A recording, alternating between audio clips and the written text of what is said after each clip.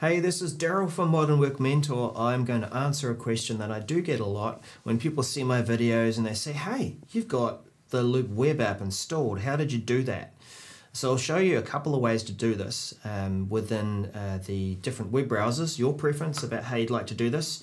We'll start off with Google Chrome because that seems to be quite popular, of course. So let's take a look at Google Chrome. We are right there. We're signed into Microsoft 365. And so as our landing page, you might have got used to finding your web apps over here in the apps category or module. And Loop is right here in the middle. So first of all, let's make it easy for us to find when we open up Microsoft 365 as a web app. So that's down the bottom, and we'll drag that up so that we can get to it. Okay, so opening the Loop web app, okay, we'll sign in, and of course we're already signed into Microsoft 365, so this doesn't quite do like a smooth pass through, but here we are. We're using it as a web app. We're still clearly in Chrome. Now, if you haven't cottoned on to this yet, you can install some websites as their own app.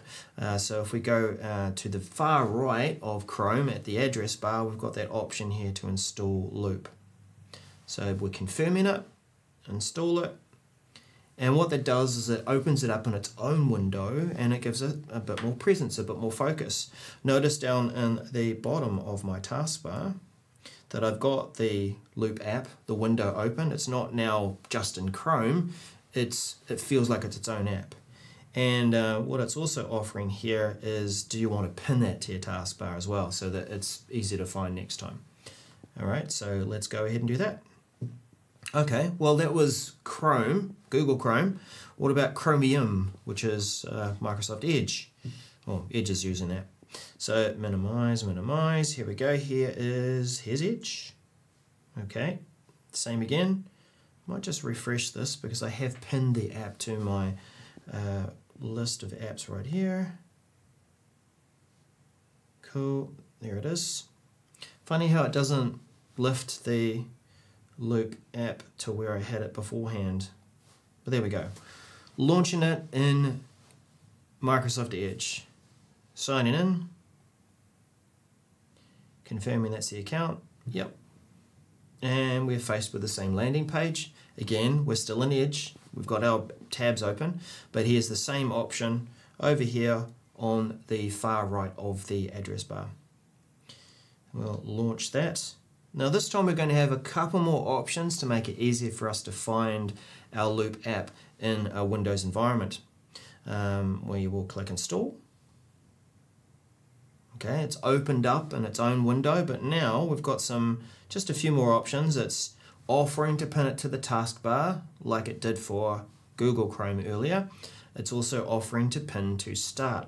And one of the other things I like here too is if you are into using Loop a lot for taking notes, then maybe you want it to open automatically when you start your machine. So I'll go with that option as well. Right, so we'll zoom back out here. What happens? Well, we get that same prompt that we saw with Google Chrome earlier when we installed the app, and this is just confirming yes, we want to pin it to our taskbar. Now here we are at the bottom of our screen, and absolutely no difference between the way that these two will work. Right, so depending on your preference, maybe you like to use Chrome more than Edge, then go ahead and install Loop that way. And look, the main point here is that it gives it more presence on your desktop. So I can see it. It's a window. It's open. It's clearly Loop. It's not just a tab in a browser. And that's why I like to install it that way. Gives it more focus on the app that I'm trying to use. So a quick video to show you how to do that across the two different browser preferences.